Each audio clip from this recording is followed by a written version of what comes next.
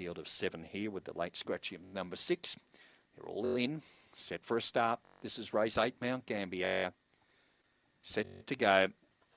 Ready and away. Bungaloo Rachel best to begin on the inside. Cadillac Bullet races up to second early. Then came further back was Corborn Baxter. Head of the rest was Raspberry Kiss, Rough Girl Cody, St. Max railing through, and last of all St. Ellie.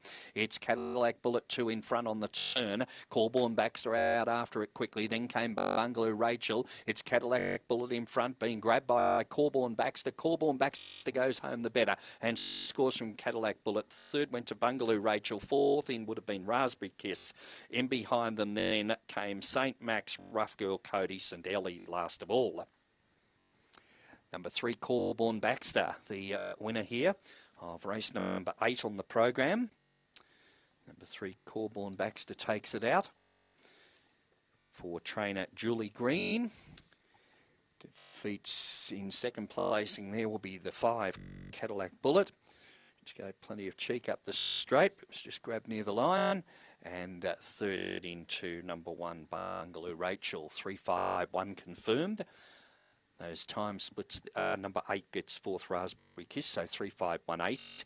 23.59 the overall time.